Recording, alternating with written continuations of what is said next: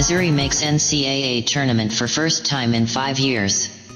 For the first time in 5 years, the Missouri men's basketball team is going dancing. There wasn't much drama during Sunday's selection show either. All the players and coaches knew they were going to be in, it was just a matter of seeing the name pop up. When it did, as an at-large team, the couple hundred fans that joined the watch party at Mizzou Arena cheered in unison. We expected for our name to be called, but for it to pop up there is really cool. We can't wait to get down to Nashville, said freshman Honte Porter, who is averaging 21 points in the last 3 games. Missouri will be heading back to Nashville, the site of Porter's 24.7 rebound performance against Vanderbilt, for its NCAA tournament game.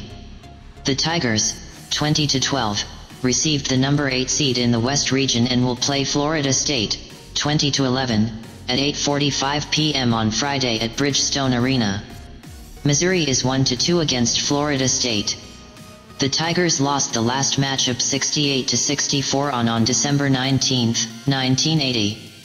The winner will likely play the West region's number 1 seed Xavier, 28-5, who will play the winner between number 16 seeds NC Central and Texas Southern.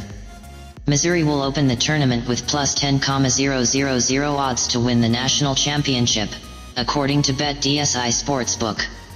Those odds put Missouri among the top 20 of the 68 teams who earned a bid. For Missouri, this marks a complete turnaround from last season's 8-win performance. After being part of last year's team, it's something junior Kevin Puryear doesn't take for granted. Given the past, I'm really savoring every moment and am extremely excited to be a part of this with these guys and these coaches, Puryear said. The only drama of the night came regarding Missouri's region. The West region was the last region announced, and right before that the Midwest region was announced.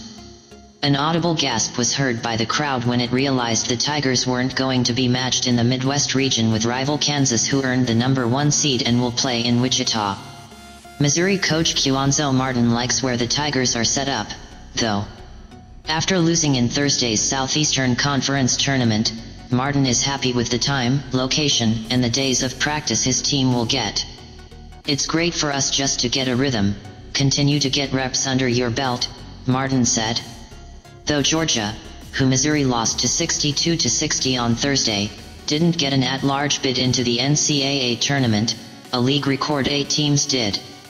Regular season champions Tennessee and Auburn are in. Kentucky received the conference's automatic bid in, along with Missouri, Alabama, Arkansas, Texas A&M, and Florida received at-large bids. Texas A&M is the only other SEC team in Missouri's region, and it received a number 7 seed.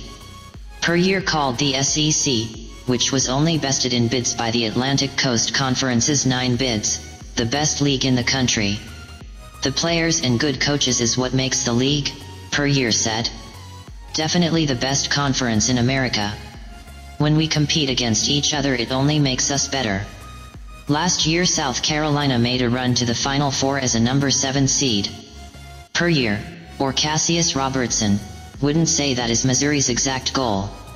Reaching the NCAA tournament was the goal for this team since June, Robertson said, but now it is focused on more. I think everybody on the team is already sizing up our matchup and saying we are about to make a deep run, Robertson said. I don't think I have to convince anybody that we actually belong there. We all know we belong there, and we all know we can make a run.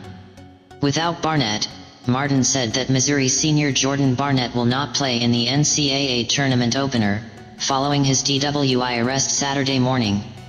It is possible that Barnett could return Sunday, if Missouri defeats Florida State.